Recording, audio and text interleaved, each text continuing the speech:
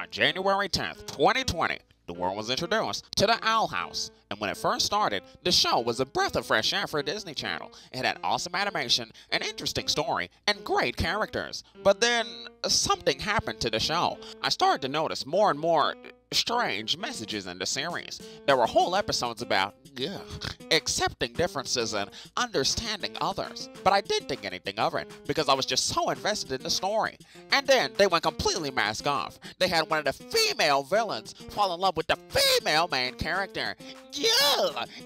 Yuck! That was already too much for me to handle. But apparently, that wasn't even a tip of the iceberg. Because by the time season 2 came around, the Owl House turned into an absolute woke atrocity. And the 20th episode of season 2, Clouds on the Horizon, was the point of no return for this show. If you had any hope that the Owl House would get back to telling a good story instead of pandering to an audience of liberal Twitter users, then you were plumb out of luck.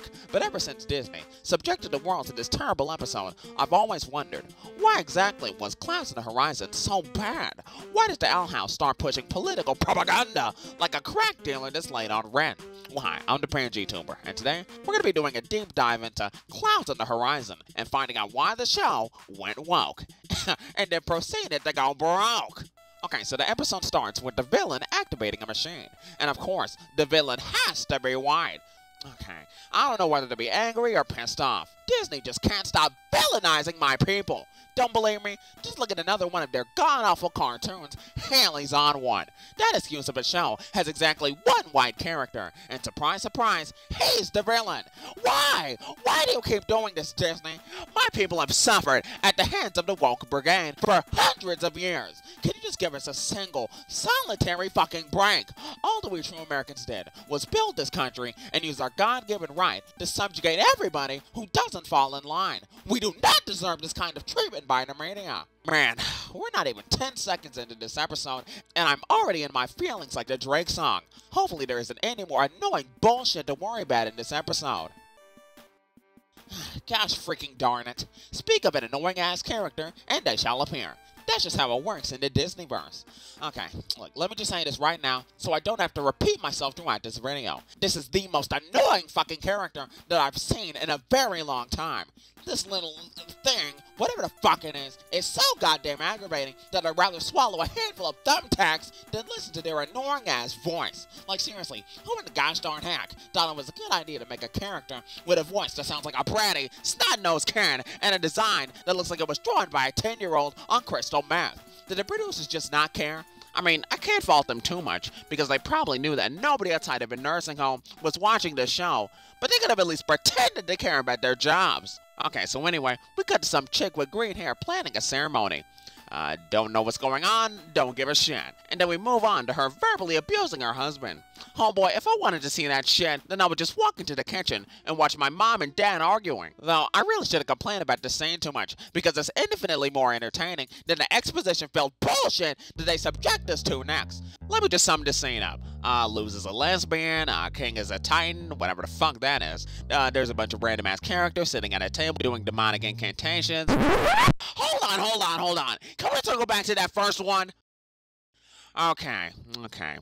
This is the last straw. I can forgive the horrible animation and character design. I can forgive the demonic divinations. But I draw the line at diversity and inclusion. Hell, I shouldn't even call it that. This is woke exclusion. This is piss poor propaganda that's masquerading as a cartoon for kids. The philandering Fox running Disney should be ashamed of themselves for taking an awesome, story-driven cartoon like the Owl House and turning it into a monstrosity. Yeah, I fucking said it. You can get as pissed off as you want to. This show was like Frankenstein's monster if Frankenstein was a psychotic liberal jackass. Gah! And at this point, I was wondering if I should even keep reviewing this episode. Hell, I was starting to get a little bit nauseous after watching this janky-ass animation. But then I realized, if I don't stand against the forces of woke, then who will? Nobody else in the cartoon community is base and red-pilled enough to fight back against one of the most dangerous woke tunes ever concocted. So I kept watching the episode, even as it got worse and worse, even as the plot became more confusing, and the dialogue got more lazy, and the animation started to sink to the level of an Adult Swim show. But then, around the 10-minute mark, I just couldn't do it anymore, guys. For some reason, Lois and her woke friends went on a woke adventure to Amity's woke house so they could give each other a woke kiss. I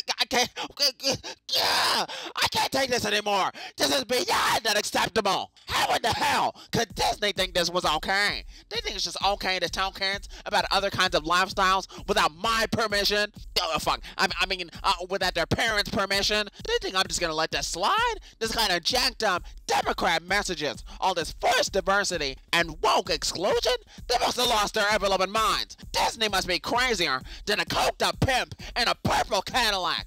You know, in the end, the problem with Hollywood isn't that they're infected with the woke mind virus, or that they're more concerned with forcing people to accept each other's differences instead of telling the stories that I want to hear. No. The biggest problem with Hollywood is that they're shameless. They will do anything for money. They will destroy American culture if they can make a few bucks from the money laundering. DNC, Democrat demagogue clowns, they control our society like a rabid dog on a short leash. Oh, man. I'm tired, boss. I just can't do this anymore. I'm about to slam this video wide open. No holds barred. It just baffles me how the Owl House went from one of the greatest story-driven Disney cartoons of all time to a pathetic piece of propaganda written by the mangled minions of the DNC. The Owl House is the definition of agenda-driven entertainment. It only has two goals. One, to shove woke ideology and diversity down your throat. And two, to tell you that conservatives are bad and conservatives are irrational, whiny dumbasses over and over again ad nauseum. Why else would they make the villain a true American? Why the gosh darn fricking heck can't my people just be represented in a positive way? Whatever happened to true American heroes like Marty McFly or Tony Stark / Iron Man? Well, I for one am sick of it, and I think it's high time to give the Owl House the treatment it deserves. Brothers and sisters, we're gathered here to denigrate the life and debauchery of America's wokest cartoon, The Owl House. It was a wolf in sheep's clothing. It was a woke bloodbath. We thought that this show was on the side of the people, and then it went to the side of the woke sheeple. It was an imposter of the sauciest degree. Can I get an amen, Sister Georgia? Amen! We will now follow the time-honored Christian tradition of destroying things we don't like in very public ways.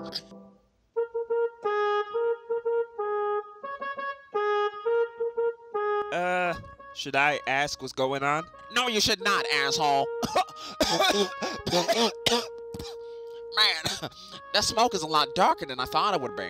Yeah. Weren't you supposed to take your sister to school today? Yeah, but this was more important. We should try burning a cross next time to keep it from bothering us.